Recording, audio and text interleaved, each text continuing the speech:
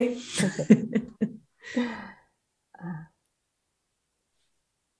It is starting. Okay, now we are live. Okay. Hello. Hello, everybody. I hope you can hear us. Hello, hello. Hi. Nobody's here watching right now. Mm-hmm. Yeah, Sunday morning, I can understand. Sunday Yes, morning is not a... that's not a Yeah, big but... deal because it will be on my channel, Mm-hmm. so people can watch later on. It's working. I hear it. Yeah. Okay. Woo. So let's start officially now. Hello, everybody. Welcome to my channel. And today I have a very special guest for the second time, actually for the third time, but last time we had some technical problems, It but happens. now it's working. Yeah, yeah. And Gabriela is with us again. I'm very, very excited about that. And we are going to talk about dealing with in-laws. But before, I would just Mm. present myself a little bit. My name is Margarida, but everybody calls me Margan. I have this YouTube channel where I do content about motherhood in Germany, being a woman, expat woman, and so on. And maybe, Gabrielle, you can say something about you? I can say something. Oh, yeah, I try. I'm Gabriela Encina. I'm a licensed psychologist and I work exclusively online with expat women. I offer counseling online 100%, and I help them to reconnect with their identity, to find their purpose and their meaning abroad, and to be whatever they want to be, wherever they want. So it's my focus now, it's 100% expat women that know what they want, but they don't know exactly how to get. And yeah, I mostly offer counseling in English, but also in Espanol and auf Deutsch. So yeah, Wow. and today I'm very, very happy to be here because this is a very common topic among my clients. So I'm looking forward to speaking about that. Great. And I hope a lot of people are watching us and will learn something like I do all the time. Yeah, thank Okay. you. Okay, so should start. Can I ask you at first, why is this a complex matter, being in expat life and having to deal with in-laws? Because dealing with in-laws, everybody that has a partner, a husband, a wife has to. But why is this more Yeah, complex for us? because we are in a vulnerable place. Expats and migrants and digital nomads, etc., people living abroad are in a vulnerable place, especially concerning family, because we left our family, or parents, or siblings, or extended family, and we are more keen, or we are more open and also more vulnerable to others' families or partners' family. The idea is that we have a good relationship with them, tight, or a strong relationship, a strong bond with them, and we try to move in that direction. I mean, doing things to like them, like you said, it's normal to do that in normal life, not if you moved, but especially when you moved, you are especially keen to like them and to fit and to adapt yourself to their cultural manners and their traditions and their way to express. So when we are experiencing rejection, even if it's not real in the sense of they didn't mean it like that or whatever, when we experience rejection from them, it hears double as hard as normal rejection, or as normal not fighting, but discussions or arguments. So that's why it's so special. And apart from all of that, the cultural differences that we perceive from them, or them from us, it makes it more challenging, let's say. Yeah, and I remember last time you said something that stayed in my head, was like getting along with your in-laws in the normal life, it's already winning the lottery. So if you get along with your expat in-laws, it's like winning it The jackpot. Exactly, the super jackpot. Yeah, yeah. It's complicated. Relationships are complicated. Relationships with partners are complicated, and relationships that we didn't. Yeah, I told you that last time. It is imposed in a way. They come with the package, and your family is your family. You were born there, so yeah, you have to accept it. But this one, you want to accept it because it's the people that your partner loves. But it's also you want to be accepted by them because you are alone, or you don't have this support network that you had back home. So it is a lottery and winning a jackpot. But still, if you win the jackpot, that is already great. Maintaining the jackpot, it's also a challenge, because in the end, and that's very hard to say, but in the end, they are not your family. You want them to be. It is in the sense you didn't grow up with them. You mean exactly, and also because in the end, they are not your family. They are the family of your partner, and if you are struggling with ups and downs in the relationship, in the end, they will going to be behind your partner. You know what I mean? So that's taking sides, if you may. I'm getting really not dramatic, but really in the extreme position. But that's the problem as well, because I've seen expat separations and how difficult it is for one side of the relationship to cope with the rejection of the extended of the political family. You know what I mean? Okay, yeah. So that's also I didn't know if I don't know if we talked about it, but I have a couple of cases right now with clients revolving that. So I thought it was all important to mention it as well. Yeah, you know, said last time we kind of talk about how good can be and some strategies how we can deal with it, but then you said also that sometimes it just doesn't work. You just decide that you don't want to have a relationship with your partner's family. It is relationships are so difficult to force. I don't want to say impossible, but they are so difficult to force.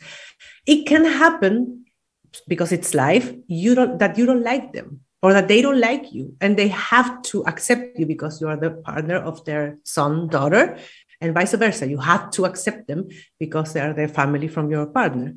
But that doesn't mean that you like them, that you enjoy being with them. But it's like, okay, like you come with the package, I accept the package. I don't like it. I don't want to be around them that much, but I accept it.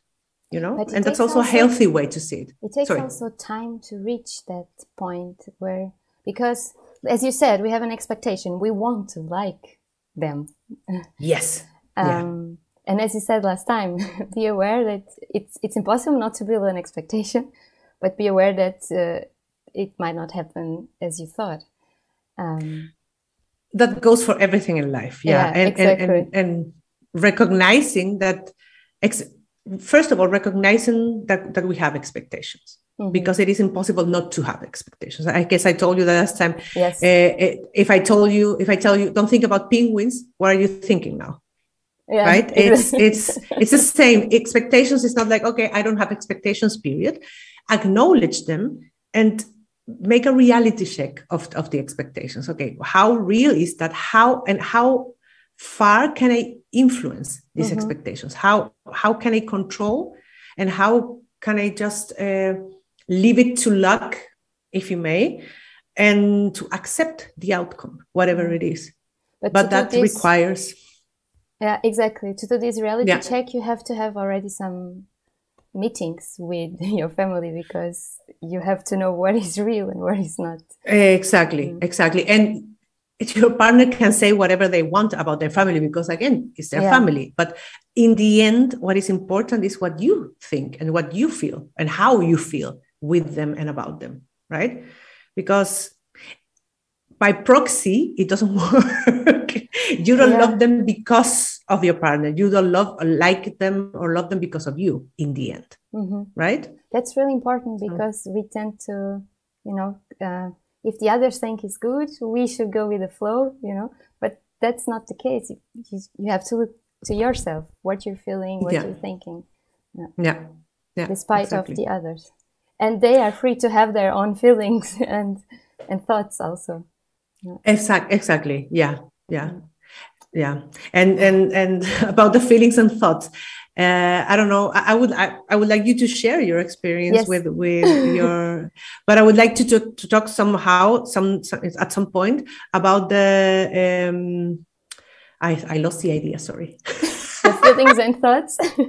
I don't know. Yeah, I don't know. But I wanted to talk about that relationship and how to respect yourself, not to set boundaries and knowing how far you want them to get to your life and to your traditions and to your experience as an expat, but we can talk about it later. I would love to hear your experience. Okay. So I want to share two experiences that happened the first Christmas I spent in Germany. And you kind of know it already because I talked about that last time. I would love to hear it again, yeah. So we spent one Christmas day at my husband's mother's house and the other in his father's house. And, in Portugal, we have these big Christmas meals with way too much food, for my opinion, if you ask me. But that's it. And we have everything, we have fish, we have meat, we have many desserts. And we went I know those fests. Yeah. Yeah, I can imagine. But sorry, I wanted to add differing from you. For me, that's never enough. And it is never enough food. Really? So I'm more on your side of the fact, like in the Portugal side of definitely never enough food. Yeah, that's not bad because we eat the next 3 days, we don't have to cook. Exactly. But it's a lot of food.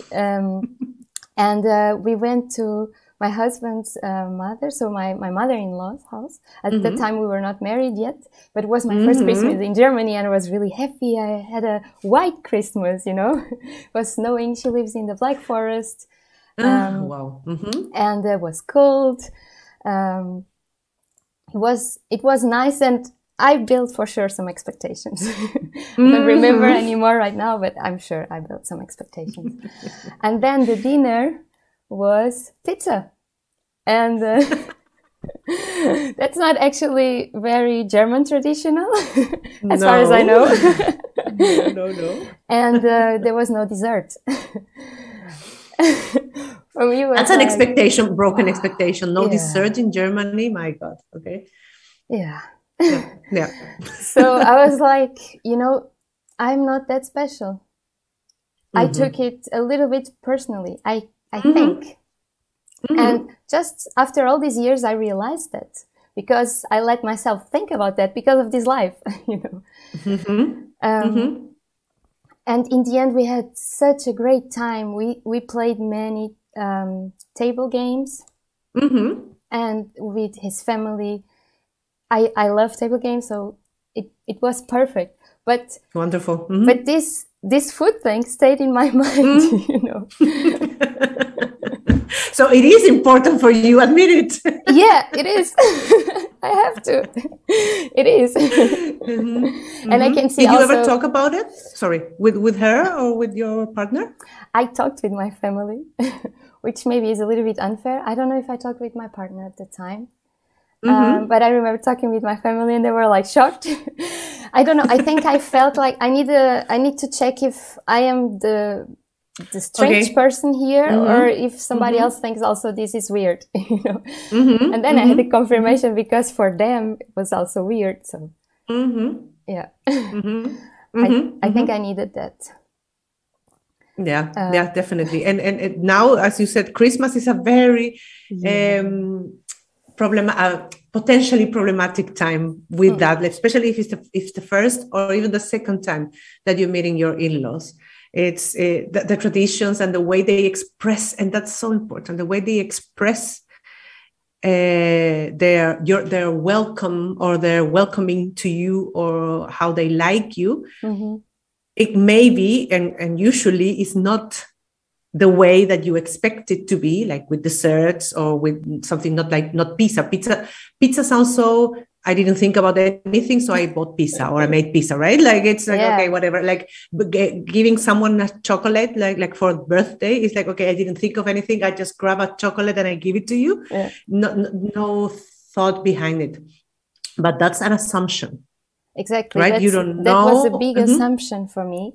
I can tell you, because my mother-in-law, she has a big on her plate. She has one child doesn't like meat, the other only eats meat, the other, you know. So one just likes salad. So she thought pizza everybody likes. And I totally understand her, you know. Everybody ate. She just has to cook one meal. I totally understand her. But it took me some time to get it. Yeah. And I think that's so important, Marga, that you actually give yourself permission to feel disappointed, to feel like, to talk to your family about it. Okay, is it weird that I'm feeling like this? No. That's my answer always. No, it is never weird that you feel whatever you're feeling, because you were disappointed. It was sad. It was your first Christmas. You wanted something else. That's okay. What's not okay is act on that, like, you know, like staying with that feeling, and okay, she doesn't love me, that those thoughts, those intrusive thoughts, like I don't like it, she doesn't like me, she will never like me, I will never have a white Christmas as I dreamt of. All these thoughts are different, but allowing yourself to feel disappointed is the first way to see the good things. You know, if you stay with the no, I shouldn't feel, that's actually counterproductive. It's like putting yourself and everything on the spot and judge everything, you know, and that's not healthy for you and for other people as well. Yeah. And then next day we went to my father-in-law. Sorry, I'm just interrupting your story. No, that's great, because I'm learning while you interrupt me. Okay, sorry. So the next morning, we went to my father-in-law, but there was a lot of traffic, and we arrived a little bit late, and they ate already. And we have everything, you know. We had everything on the table to eat. Nothing was missing, and it was fondue. It was something more, you know, not pizza. Elaborated, exactly. But we were eating alone because the others already ate. They sat on the table with us to talk a little bit. But for me, that's also really different, because we wait like 2-3 hours. When people show up, okay, we can eat, I don't know, a little cheese or bread, but we don't eat the main course until everybody's there. They didn't. Sorry, I was bombarded at Christmas. They didn't sit on the table with you, even like with a coffee or something. Yeah, they sit, but the main course was already eaten. Okay, yeah, exactly. That was a rough Christmas, right? Yeah, in that sense. It was. But you know, for me to sit and realize that, it took me some time. I just lived it through and thought, okay, let's go to the other day. It was needed at the time. It would be nice if I would have someone like you with who I had counseling and would push me to think a little bit what happened, what I felt, and so on. I think right now. Do you remember what you felt apart from disappointment? Do you remember? I felt that I was not that important for them. Okay. Yeah, I think so. Rejection, is the main feeling. Exactly, a little bit rejection, or not considering the fact that it was my first Christmas in Germany. Because the thing is, in Portugal, my family, it's always doing this and that, you know, for my husband. And he needs to try everything. I feel like I have to protect him, because sometimes it's too much, you know. Too much. Are you sure you don't want? But are you really sure you don't want? I have to open my eyes and say, no, he doesn't want anymore.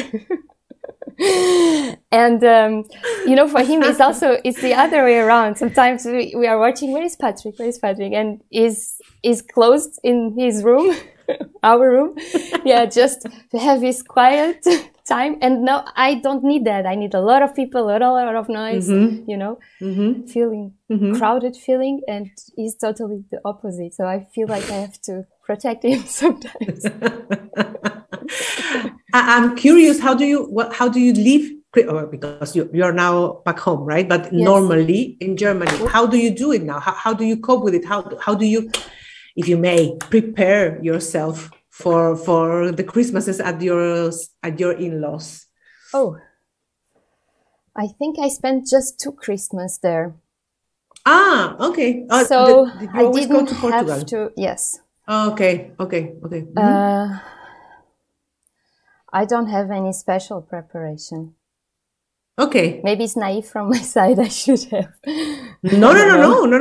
But it is like, how do you say it? No, you don't say resignation. Like you're, like you accept it, but in a way, like, okay, I'm going, or it's like, okay, whatever it is, I don't care because I'm going to be with them. How is your approach? That's what, more than preparation. How's your approach to that?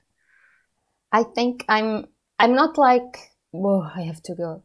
Not like that. Okay. At all. Okay. I like to go. I always, my husband proposes next weekend we go somewhere to my mother, to my father, and I always in. I say yes. Because in my opinion, we see them to not enough times because not enough. Okay. Yeah, they live far, and I'm used to see my family, I don't know, at least every week.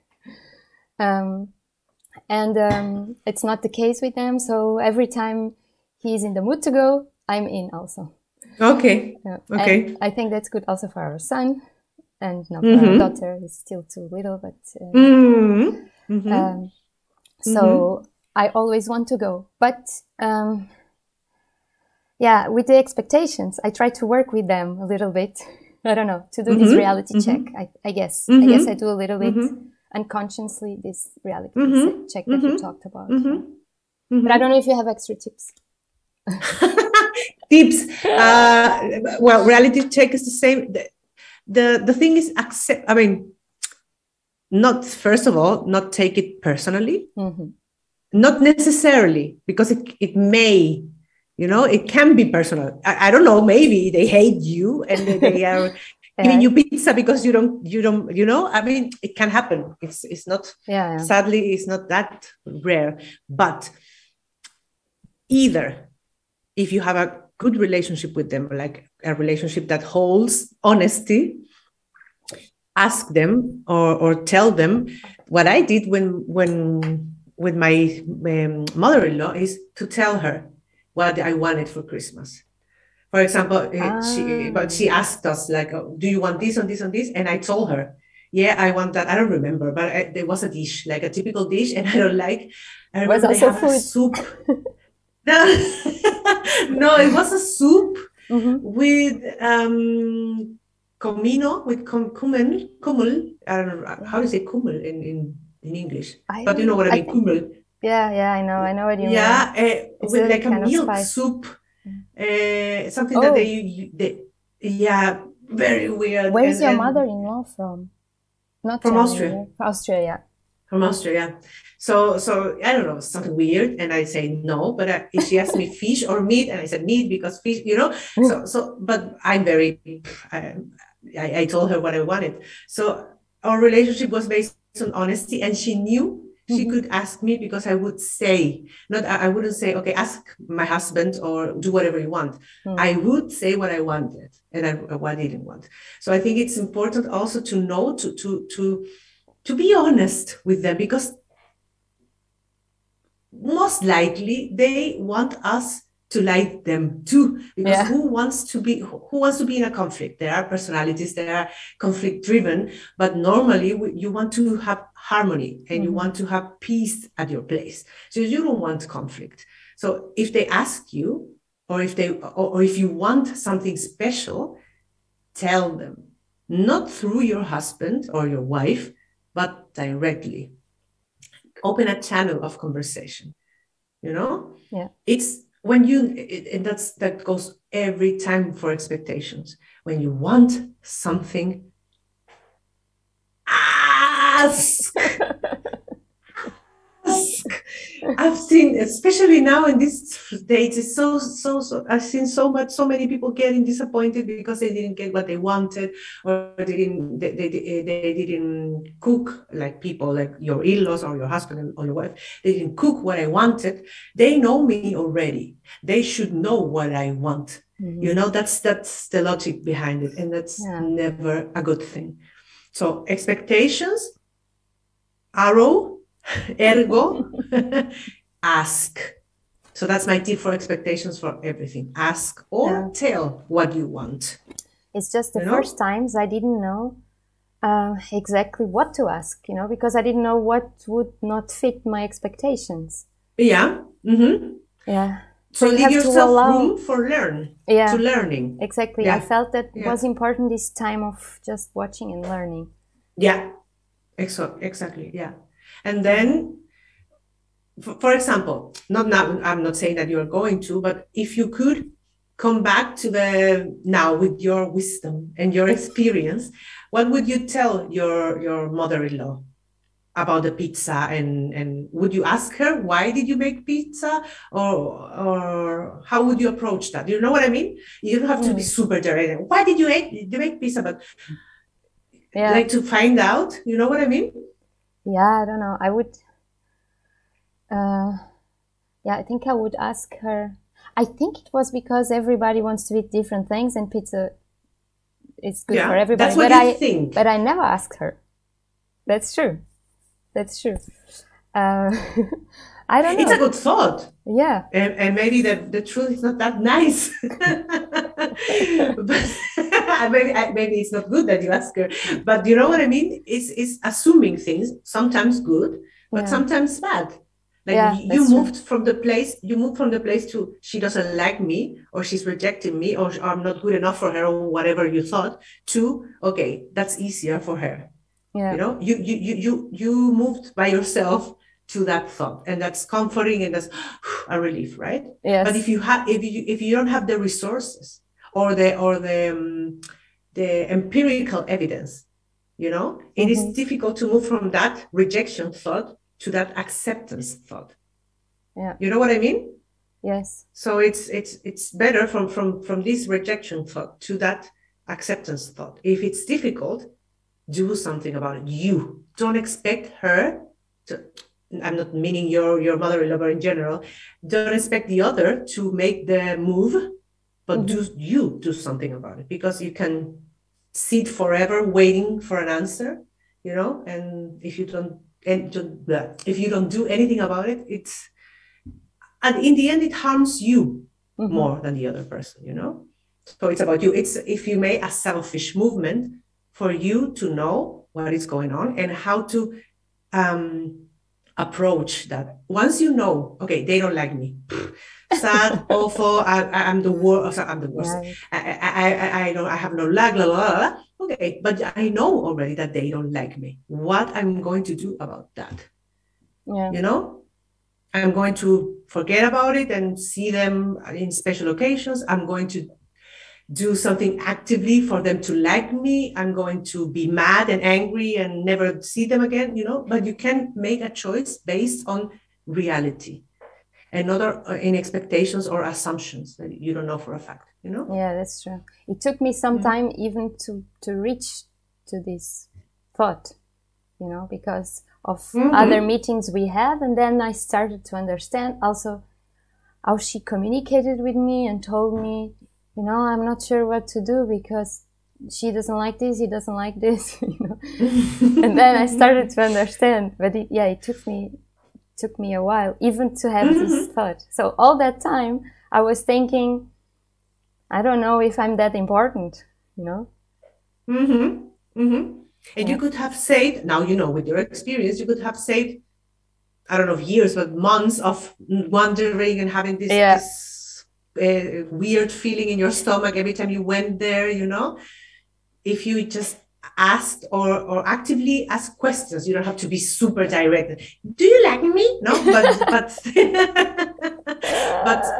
asking things like, you know, exploring the field, if you may, but actively, not just waiting.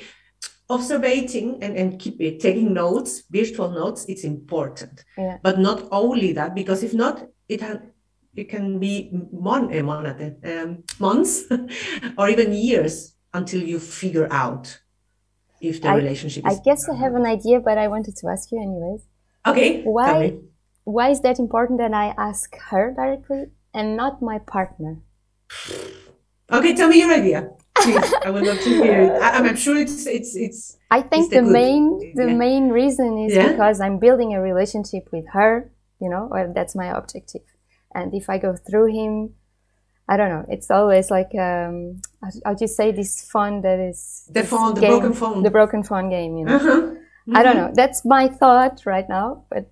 Absolutely. That's one, and I would say that's the top one. You want that relationship with her. That's called triangulation in psychology, when you delegate the relationship through other person, you know? Like, you know, you are delegating the relationship through you would delegate your relationship through your partner to approach your mother-in-law. So one, it's that, what you said. And the second one is he has his own filters. So the communication is not direct. And what you want her to know or what you want to say to her is not going to be clean. Yeah. It's going to be through his filter. Even if he says word for word what you wanted to say, his tone is different as yours. His way to say the words are different. The intentionality is different. Everything is different. Yeah. So those are the two factors and facts. That is, the communication has to be direct. Yeah. Yeah. But good guess or good, how do you say that? Intuition. Yeah, because I was thinking that situation, I could have asked him, I don't know, why your mother did pizza. And and he could respond, I don't know. Yeah, exactly. And that's fine for him, and that's it, right? For you, okay, he doesn't know either. You know? Yeah, exactly. It would give me even more room for that. Exactly. You can ask for an opinion, but knowing that it's an opinion, and take it and have it as a part of your notes, if you may, your observation notes, but not as a fact. Yeah. Because he has a relationship with her, with his mother, and that's their relationship. You want to build, as you said, your own relationship with her or with them or whomever in your family. I understand. Yeah. But you said some situations are not so easy, or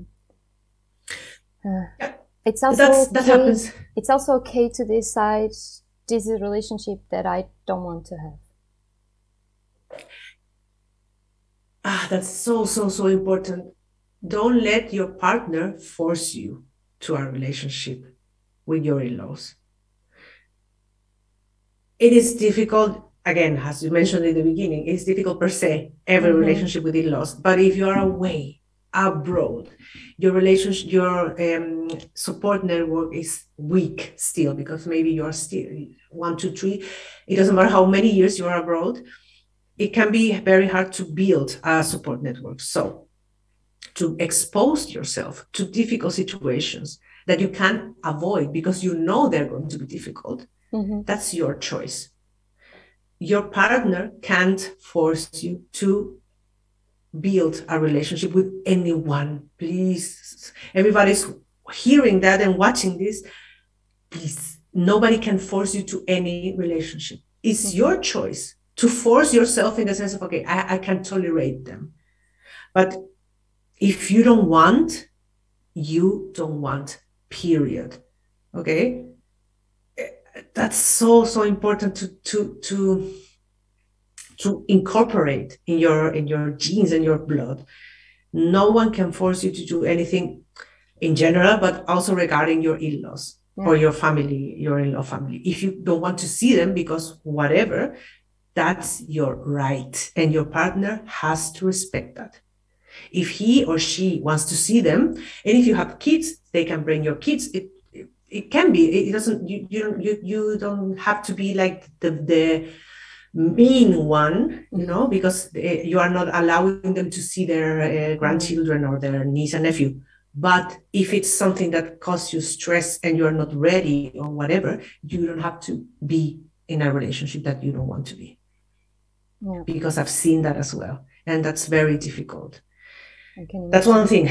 The second thing is you decide what kind of relationship. I mean, I just put the more extreme example, but if you don't like them, but you feel strong enough to tolerate them in the sense of one day or one weekend by their place, do that. But because of you, not because your husband or your wife will be happy if you do that. Because what happens usually is that you end resenting them. Your husband or your wife or your partner, you know, because, oh, I did this for you. Yeah. I exposed myself for an awful weekend because of you.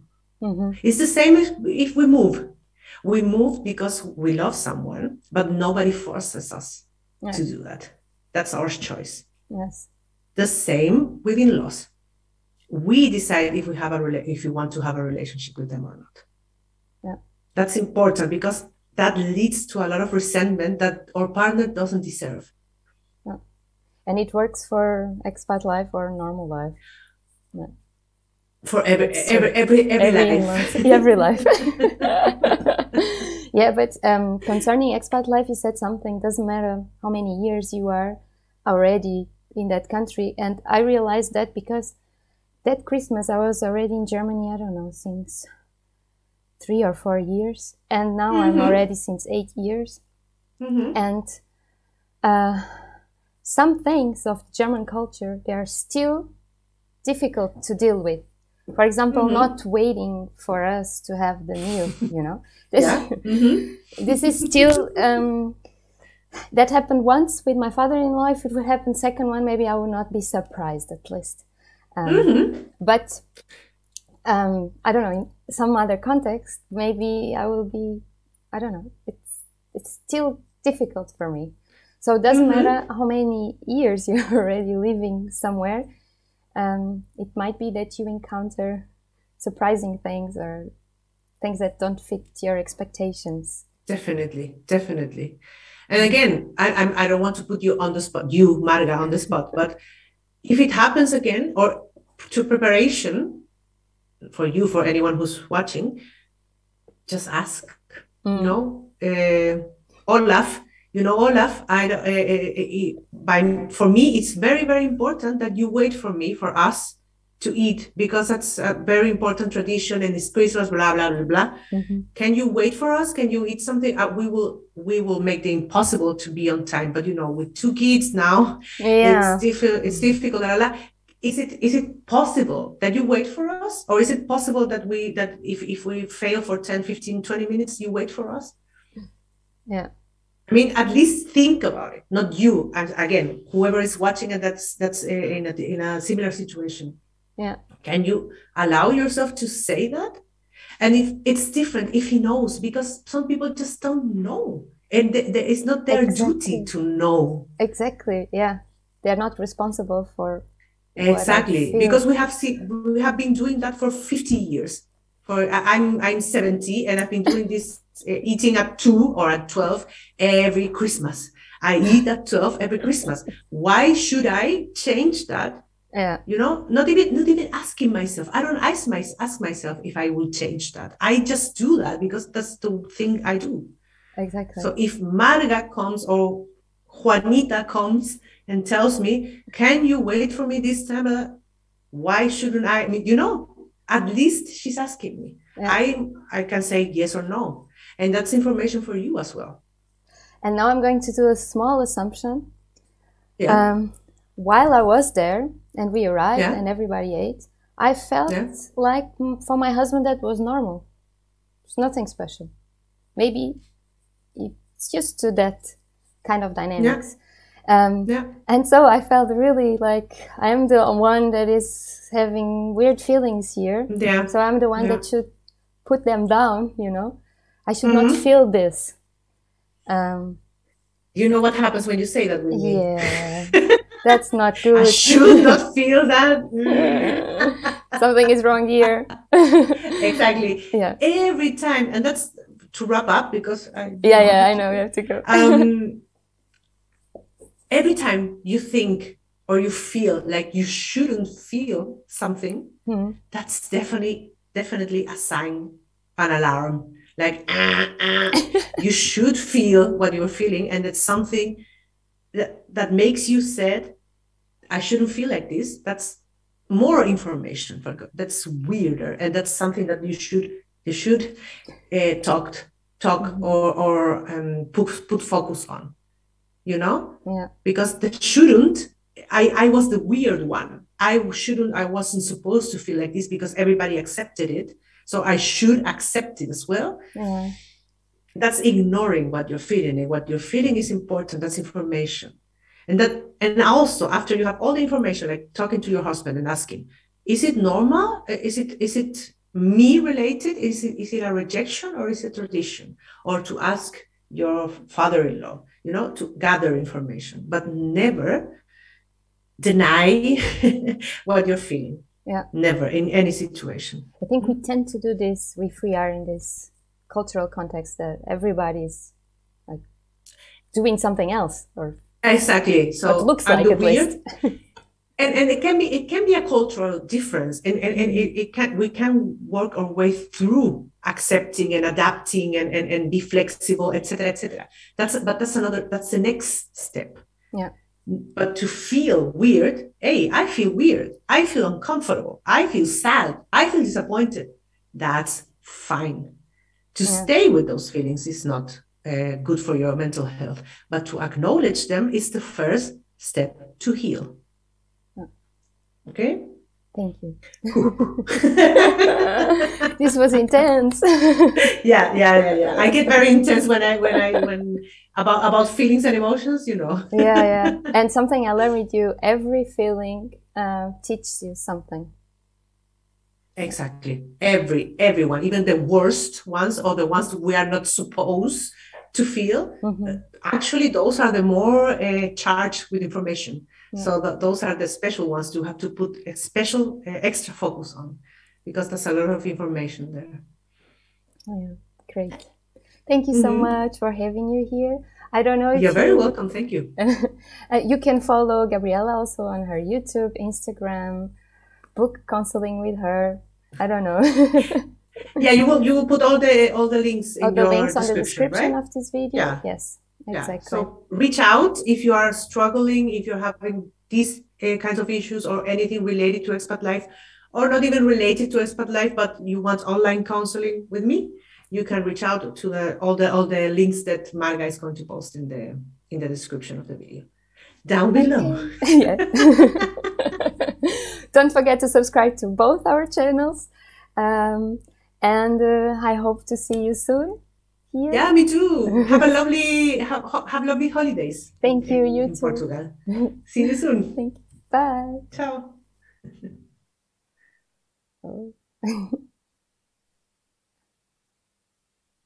Okay. Stop. Okay.